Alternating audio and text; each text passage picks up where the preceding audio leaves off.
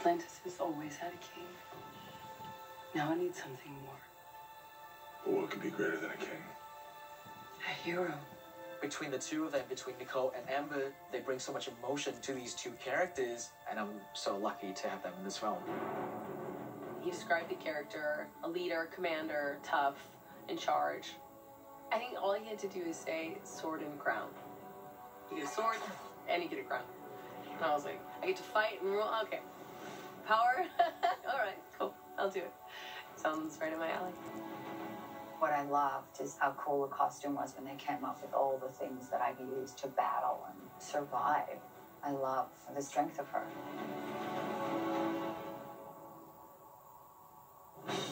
Amber, you know, one of the things that struck me when I first met her was just how charismatic and charming she is. And Mira is such a strong character. In the comic book world, she's actually more powerful than Arthur is in a lot of ways. She has powers that even Arthur doesn't have. She's a strong woman. I mean, she could kill me, really. I mean, just suck the water right out of me. She's got this amazing power. You know, I don't even know your name. It's Princess Yumera Javella Chala. You may call me Mira. What I love so much about our movie is that James, no, the writers, none of the producers, none of them want to see or create another damsel in distress. And I, for one, am the last person to sign up for such a role. Mira is very much her own superhero. And I wanted to very much do justice to the Mira that has been created in the comic book world already. Action! But then allow for my own personality and the role that they have created for me in being a strong, proactive, powerful force on her own part to inform my modern version of Mira.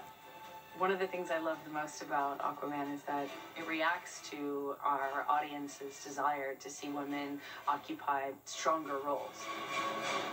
Let's do it. Yeah, speak up. It was very important for me to tell Mira's story as well.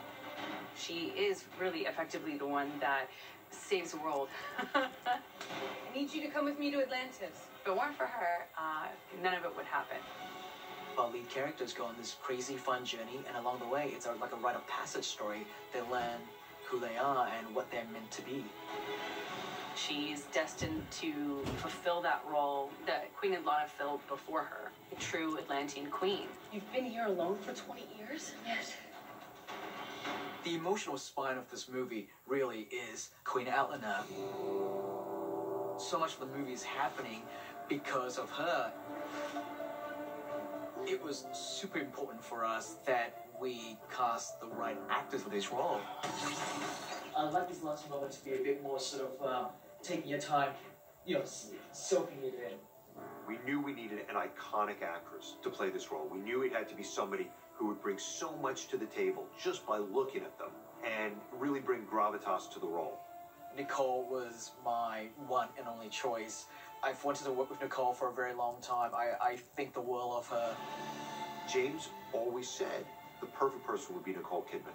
And before we cast the role, we drew her into the concept art. So all of the wardrobe art, everything that had Atlanna, always with Nicole Kidman's face. And James would say, you know, I hear that Nicole wants to work with me. And we would all kind of laugh at him and say, yeah, I'm sure she wants to work with you. I'm sure she does. But when we reached out, it turned out she actually really did. James, you know, he's an auteur, and I was just like really grateful that James said to me, yeah, come and play her and let's have some fun together. Casting Nicole as Queen Atlanna, you know, is heaven to me. Nicole just has a wonderful warmth about her.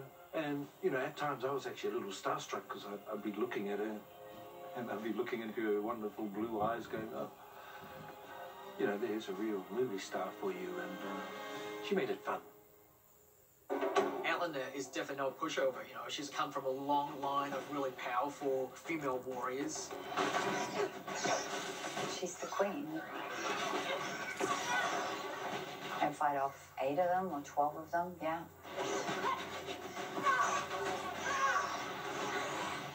It was easy. Nicole just comes in and just blows us all away. She's so incredible at what she does. James told me that I would get to have Jason as the baby, and then we get to be his mother when he's grown up. But that I've always seen it in him and knew he was going to be the king. That's what a mother knows. That's a mother's instinct. The one true king. The women in this movie are super important. They bring the best out of him.